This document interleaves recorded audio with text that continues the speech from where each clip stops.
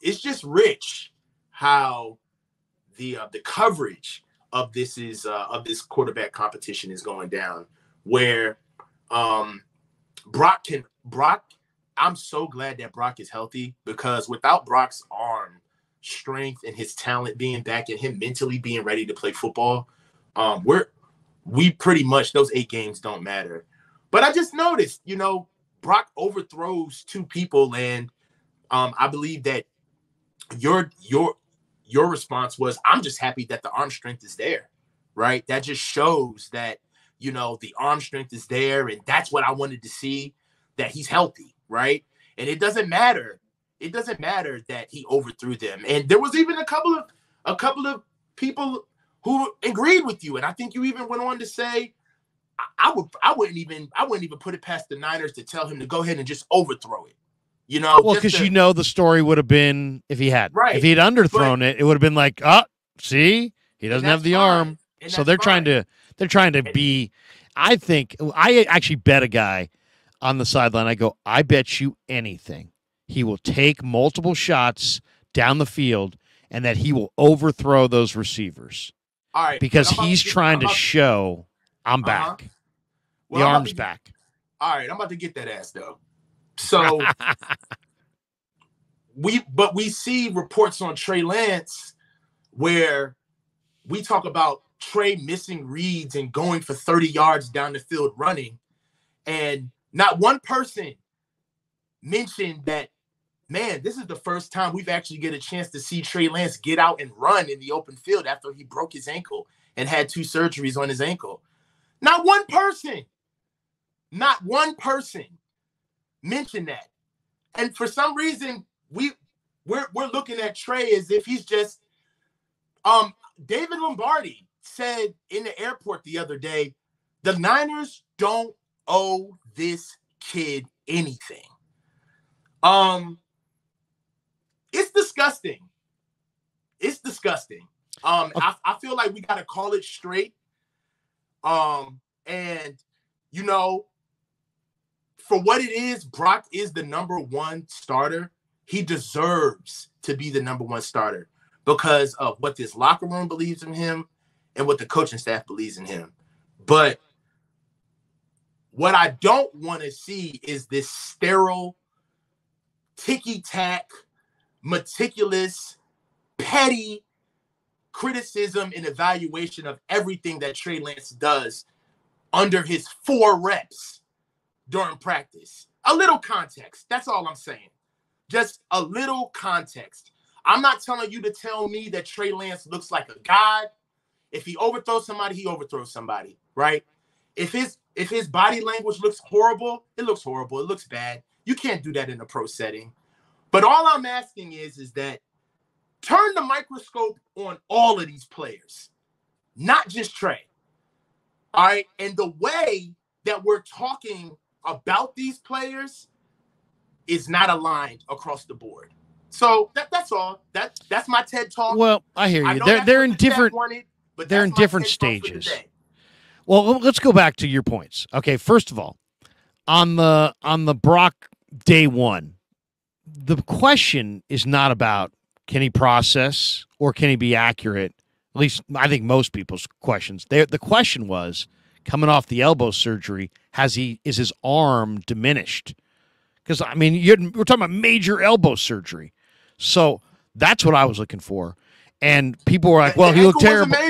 The ankle wasn't major. That wasn't a major surgery. But he was cleared from the ankle well earlier in the offseason. So as far as the ankle, the ankle has not even been. Trey has not been asked at all about the ankle. Brock is cleared with no restrictions. Right. All right. I'm just as long as we're on the same page. No, but I'm just saying this was the first practice. No, but the first practice for Trey or for Brock, people want to see the arm strength. So they want to see. Nobody wants to see Trey run. Well, it's not that nobody wants to see Trey run. Nobody cares, Larry. Let's put it out there. Nobody cares. Nobody cares, Larry. Let's be real about this. Nobody cares. They don't care that he broke his ankle, Larry. Come on, Larry. Let's just put it out there. Well, who doesn't care? Content creators. the Niners don't owe this kid nothing. Nobody cares that he broke his ankle. As far as they're concerned, Trey should be ready to go. Yeah. And I feel it in the reporting. Well, I feel it. Let me just say this. Fake the funk. I can't do it. Day one of Brock, Grant came out and said he looked terrible. I said he looked great. So it was like, okay, well, wait a second. People are saying, well, Grant's saying he looked terrible, and you're saying he looked great. Well, Grant's talking about the completion percentage. You can't complete 30% of your passes in the NFL and be great. That's what he's looking at. What I'm looking at is what my question was. I know Brock can complete passes. I don't know if he loses arm strength, if he's the same quarterback. In fact, I would say if he lost any kind of significant arm strength loss at all, or if he really has to gear up to throw, he's not the same guy. So I need to put my own eyes on it and say, what did it look like? And to me, what was clear after watching that practice is the pass to Ayuk was a laser.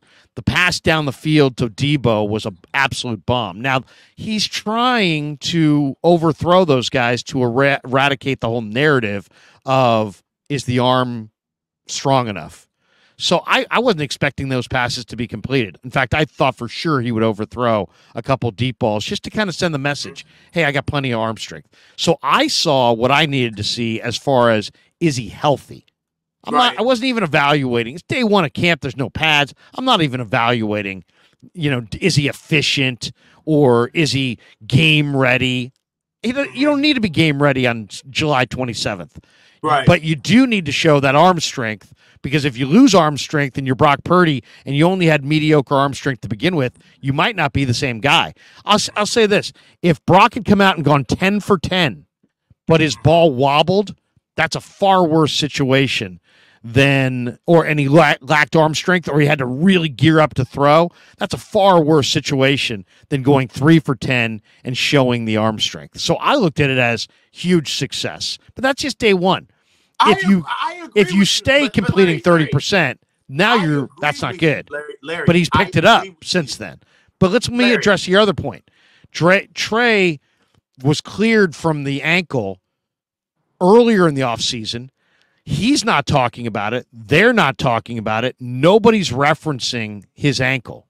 So I think you're right. I think we all know that he had ankle surgery, and people have pointed that out, but it's a non-factor to Trey or the team, and it doesn't appear to be limiting his gait or his speed.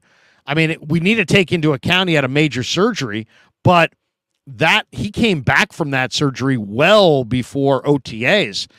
So that question got answered in May, and now we're in July. So nobody's going to keep bringing up that ankle unless we see him icing it, he's getting treatment, or we're hearing that it's bothering him, or he's missing time due to the ankle. So that's why the ankle's a non-factor. I don't think anybody's out to get Trey.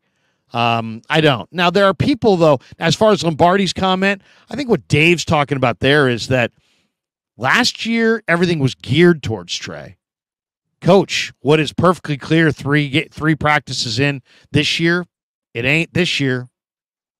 It's not geared towards Trey. Trey's, are they trying to put Trey in positions to succeed?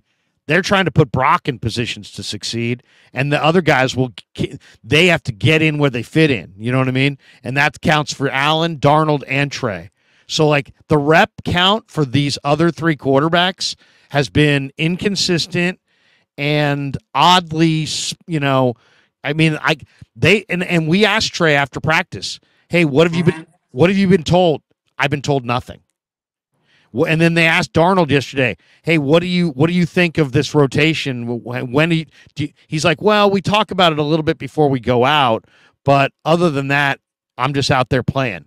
So I get the sense that Brock has been told he's getting first team reps. Everybody else has just been pointed to the direction of the field. There it is. There's the field. And very little accommodations are being made for any other quarterback except for Brock.